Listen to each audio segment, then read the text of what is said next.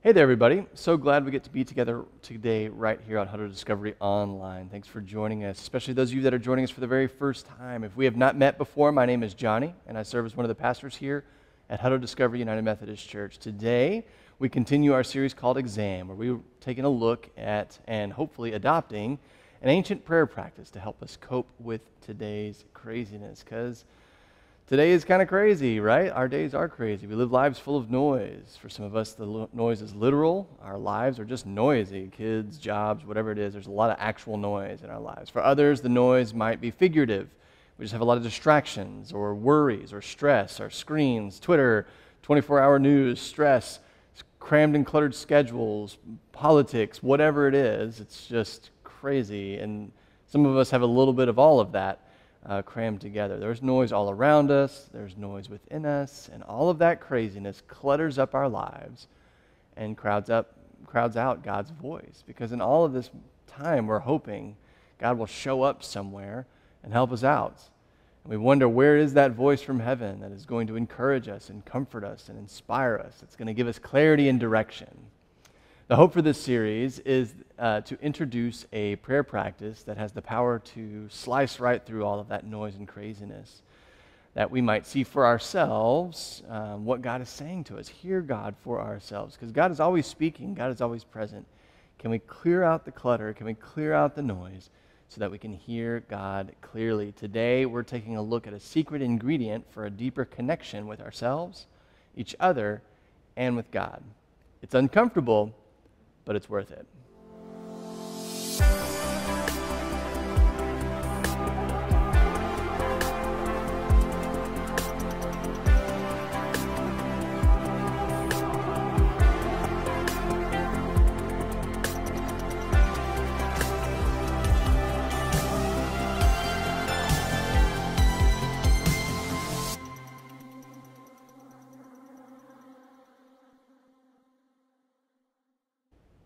We're reading today from Matthew chapter 16, starting in verse 21. From that time on, Jesus began to explain to his disciples that he must go to Jerusalem and suffer many things at the hands of the elders, the chief priests, and the teachers of the law, and that he must be killed and on the third day be raised to life. Peter took him aside and began to rebuke him. "Never, Lord," he said, "this shall never happen to you." Jesus turned and said to Peter, "Get behind me, Satan. You are a stumbling block to me. You do not have in mind the concerns of God, but merely human concerns." Then Jesus said to his disciples, "Whoever wants to be my disciple must deny themselves and take up their cross and follow me. For whoever wants to save their life will lose it, but whoever loses their life for me will find it. What good will it be for someone to gain the whole world yet forfeit their soul? Or what can anyone give in exchange for their soul? For the Son of Man is going to come in his Father's glory with his angels, and then he will reward each person according to what they have truly done. And truly I tell you, some who are standing here will not taste death before they see the Son of Man coming in his kingdom." This is the word of God for the people of God. Thanks be to God. So think back to when you were in school. You ever been in class and the star student, the teacher's pet, the one that always has all the right answers, gets roasted in front of the class by the teacher? In my first year of seminary, I can remember being in one particular class that had that one particular person. You know the one that knows everything and is the first to raise their hand. Look, there's no hate here. Like, they were usually right, and often I felt a lot smarter by hearing what they had to say, so I'm not hating on them by any means. They were very smart, very bright, and very good at school. And I love the contributions that they made most of the time. But even still, there was something kind of satisfying when they piped up confidently in class one day and the professor just roasted them right in front of everyone. It wasn't mean-spirited, but it felt brutal. And there was something inside of us that went, okay, they are human. They don't know everything. Something a little satisfying about that. I don't know if we're supposed to be satisfied by that or not, but there was something satisfying about that. So Peter, one of Jesus' disciples, fresh off being called the Rock, looking like the star pupil, now gets roasted in front of all of his friends and fellow disciples. right here, Matthew 16, verses 13 through 20. This is the section of Scripture literally right before what we read today. Jesus had asked his disciples, "Who do people say that I am?" And all his disciples were saying, "Oh, they say you're John the Baptist, maybe Elijah, maybe Jeremiah, or just some sort of prophet." And then Jesus follows up with, "But who do you say that I am?" And that's when Peter raises his hand, confidently pipes up and says, "You are the Messiah, the Son of the living God." And Jesus says to him, "Blessed are you, Simon. And I tell you now that you are Peter, and on this rock I will build my church." Immediately following this moment, Matthew's gospel tells us that the next interaction between Jesus and his disciples is him telling them about the eventual and inevitable suffering that he is going to endure at the hands of the political and religious leaders of the time. Peter, feeling all brand new, fresh off his brand new name, takes Jesus aside. Picture that for a second. Jesus is telling him this big important thing, and Peter, forgetting himself, grabbing Jesus by the arm and taking him by the side, and began to rebuke him. "Never, Lord," he says to Jesus, "this shall never happen to you." I can't tell if this was Peter being big and strong, "No, I won't let anything happen to you, Jesus. I'm going to protect you. I'm going to be there for you. We all got your back," sort of thing. Or if he was, in the rebuke side of what Peter said, if he's just saying, "Lord, that's a silly idea. Why would you go into Jerusalem? Why would you face these people that have the political and the religious power, the institutional power to harm you? Why would you do that? That's silly. This shall not be. We're going to do something else." But Jesus claps back at Peter and he says, "Get behind me, Satan.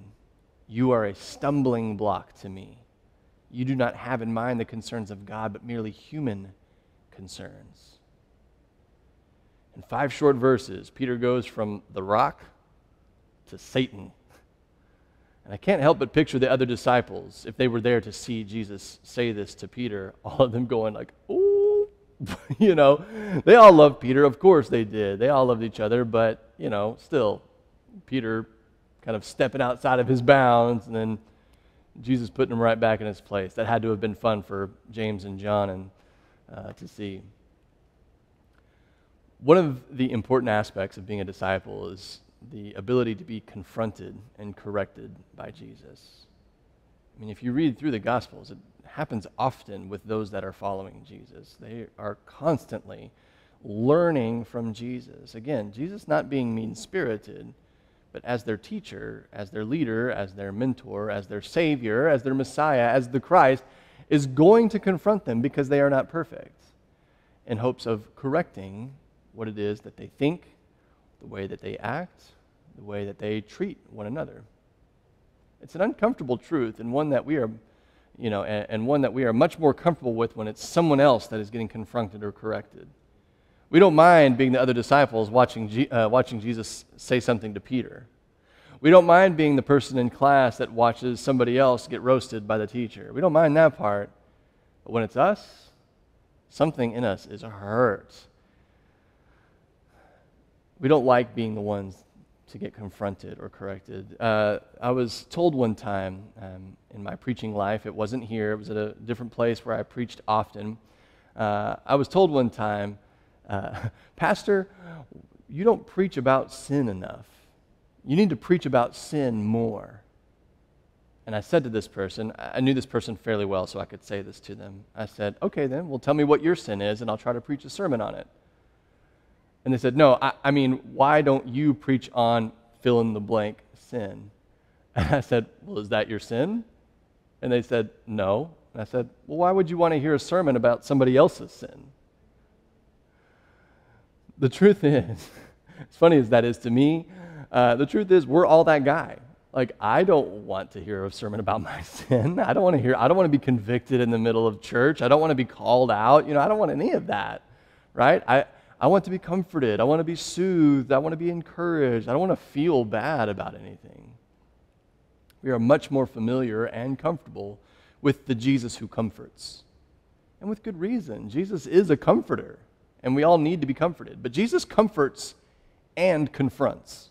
Jesus does both of those things, and he does them both very well. Now, there's 2 things that must be noted as we go forward talking about the confrontational nature of Jesus. Number one is this: Jesus almost always comforts first. If you look back through the stories of Jesus and his encounter, there's the woman that's brought before Jesus by all of these men saying that she broke the law and she was by law deserving of death.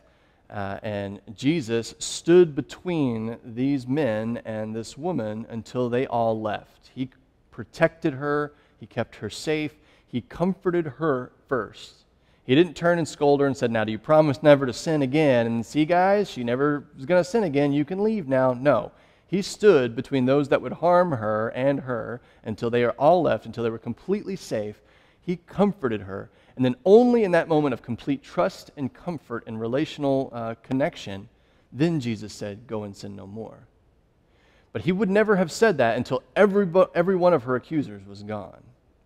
That's important. Also look at Zacchaeus. Zacchaeus, who was a tax collector, who Jesus had seen as needing some deep correction and some confrontation needed in his life. But instead, Jesus first just says, hey, Zacchaeus, I see you up there. I notice you. Why don't you come down? I'd love to have dinner at your house. And he spends time with Zacchaeus. He comforts Zacchaeus. He builds a relationship with Zacchaeus. And then he is able to confront Zacchaeus, some of the areas in which Zacchaeus, it's always about opting in for Jesus. Jesus isn't just going to rush into somebody's life and say, hey, these are the things you need to do differently. But rather, he wants to make sure that he knows people full well before he can even begin the work of correcting or changing or transforming. Jesus is a safe and a comforting and a healing presence, and that ministry appears to be his first priority. It's only after the relationship is established, only after trust is established, only after a complete and genuine for you relationship is created, then the correction comes.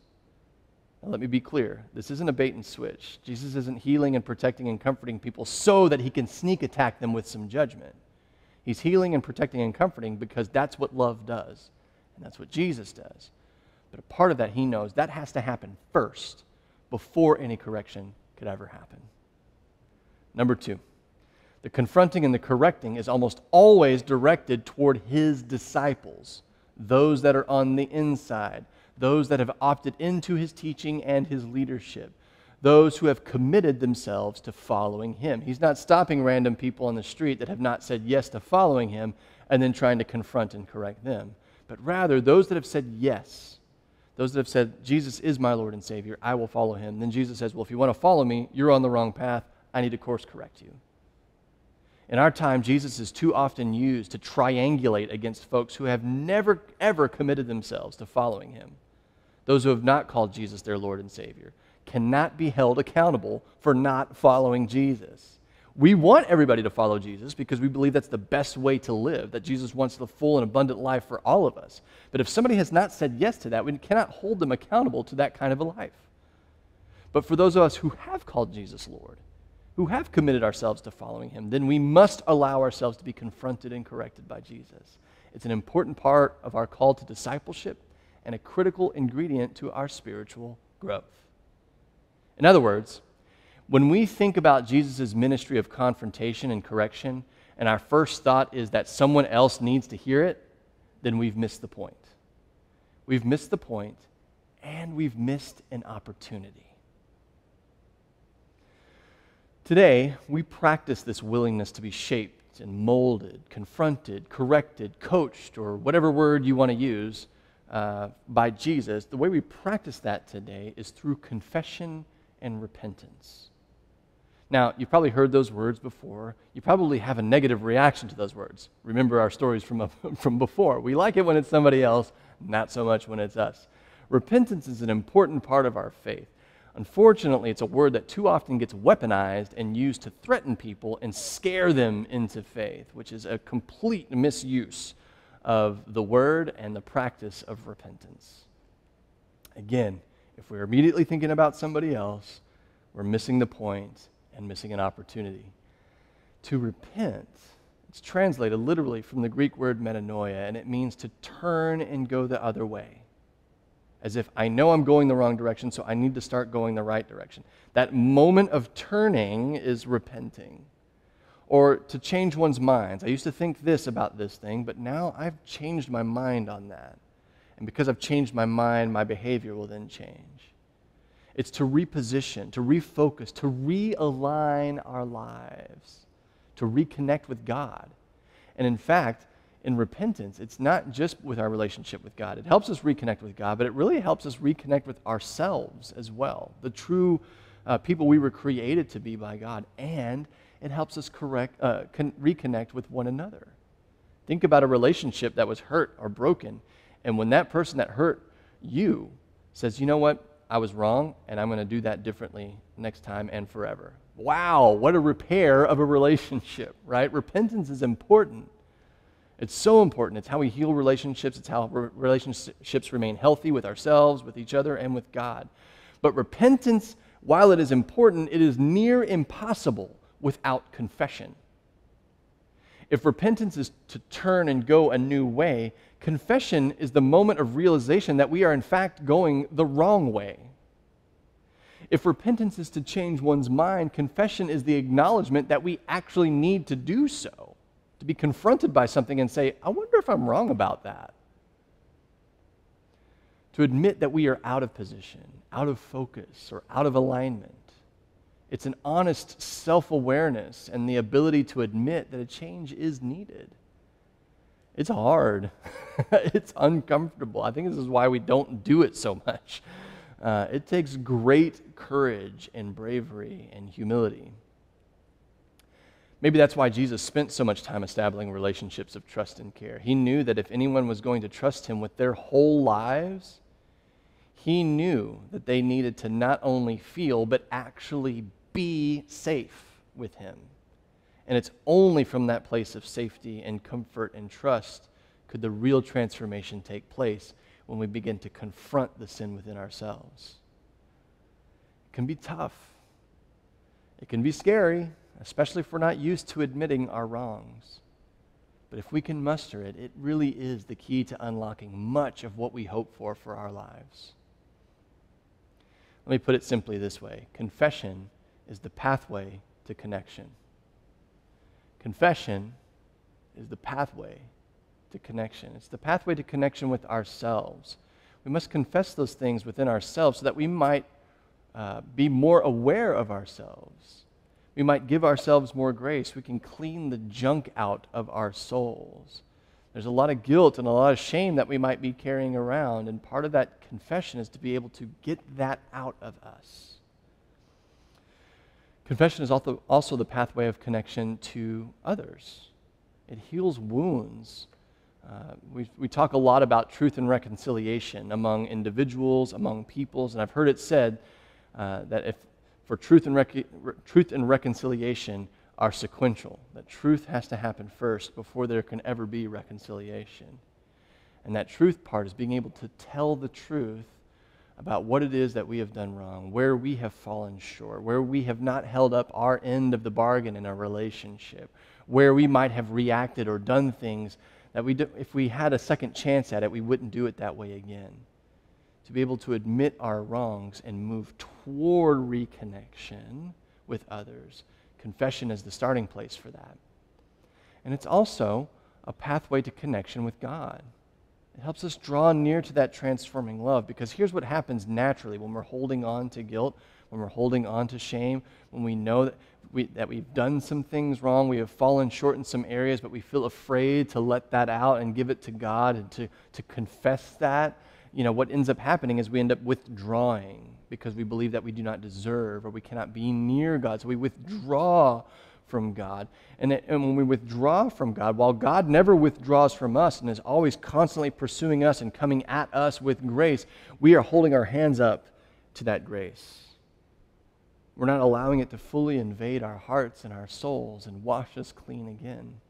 We feel unworthy to be in God's presence, even though God, throughout time and history in our scriptures and beyond, has made it clear and has proven that God draws near to us. Even when we are unfaithful, God is faithful, but for some reason we don't draw near to God. So that confession is that act of drawing back in, leaning into God's love and grace so that we might be transformed again.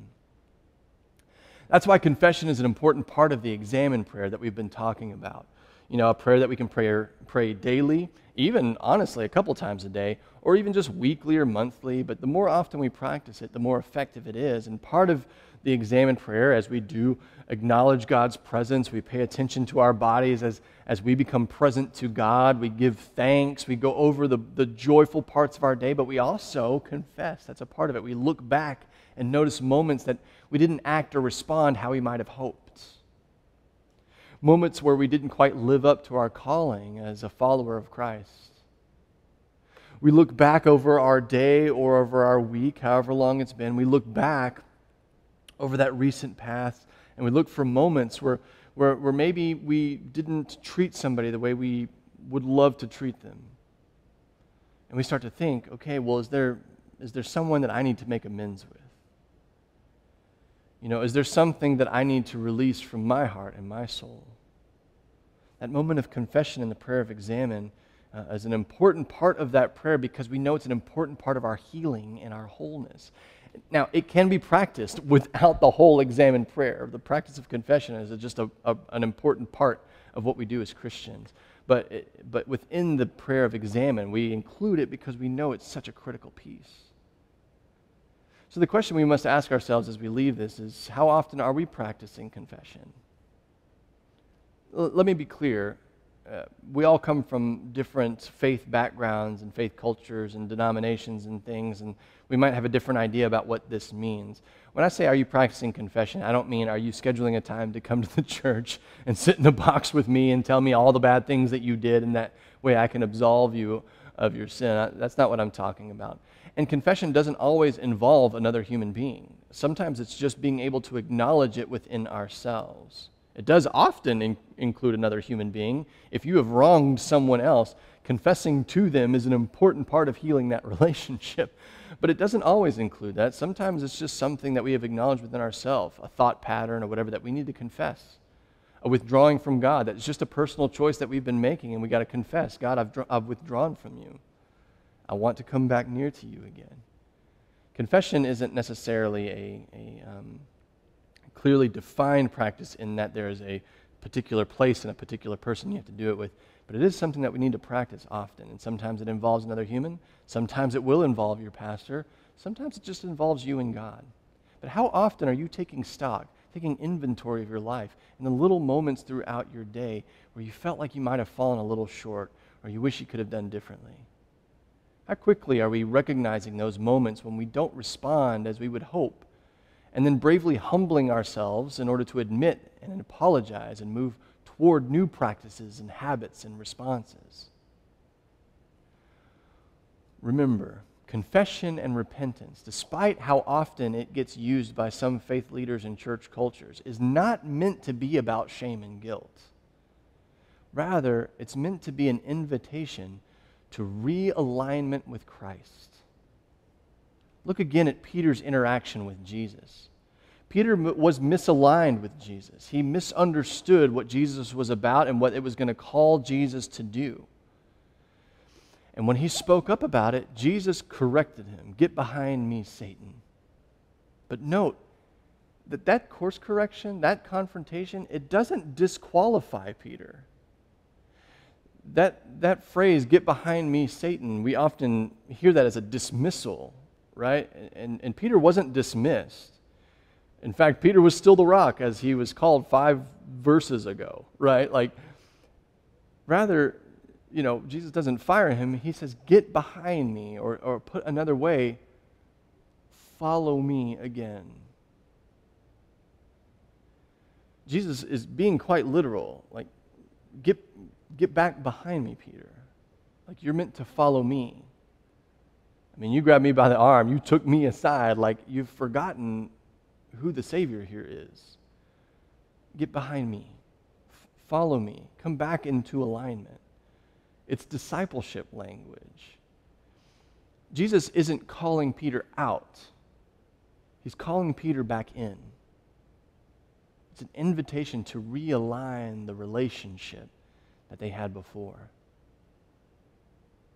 Confession, the practice of confession, is the pathway to better, deeper, healthier connection with ourselves, with others, and with God, so that we might be able to repent, to refocus, and to realign ourselves with the goodness of Christ, so that we might get back in the groove with Jesus rather than wandering or straying off, even if we have the best of intentions, as I believe Peter did.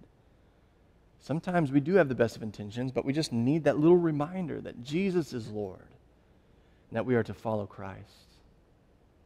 It's a tough practice, I know. It can be uncomfortable, especially if we're new to it. But it is so worth it, especially after that first time when we practice it and we realize we really are safe with God. And we feel that grace flood into our lives, wash us clean as we begin again. Praise be to God. Let's pray. Holy God, we give you thanks for the gift of Scripture that still meets us here today, right where we are, that can find us in whatever place that we are living, whatever season of life that we're in, and has words of wisdom for us. We know, God, that the act of humbling ourselves and being able to confess our sin and shortcomings, you know, God, that we struggle with that. And now we know that we struggle with it. And we just pray for your Holy Spirit to reassure us of your love and your grace and your welcome, so that we might have more courage to step forward, to be able to confess our sins to you and to one another, so that we may repent with joy as we turn and realign ourselves with you. God, we know that life with you and life with Christ is the best possible life to live. And sometimes, even with the best of our intentions, we find ourselves straying away.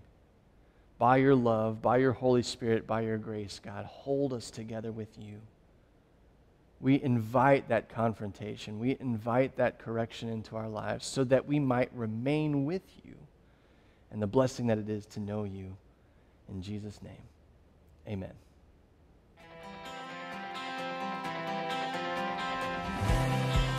Hey y'all, it's Pastor Johnny. Thanks for joining us today at How to Discovery Online. Be sure to drop a comment down below, let us know you're here, and if you're so inclined, share this video. We love it when you share your church with your friends. And be sure that you're subscribed to this channel so that you stay notified when new content drops. If you're just checking us out today, we'd love to invite you to worship with us in person on Sunday mornings at 10 a.m. here at How to Discover United Methodist Church. Also, be sure that you're signed up for our email newsletter so that you can stay up to date with all that's going on in the life of the church and find out how you can get involved. If there's any way myself or Pastor Kyron can connect with you this week, click the connection link in the description of this video. Whether you have questions about the church, membership, baptism, small groups, youth, or children, if you have a prayer request or you'd like to find out how to serve or whatever it is, let us know. We'd love to connect with you. And finally, if you have an offering that you'd like to give to the church today, visit our website at howtodiscovery.org/give. There you can give digitally, a one-time gift, or set up a reoccurring and automated offering. You'll also find there information to mail in your offering if you prefer that. Grace and peace, y'all. See you again soon.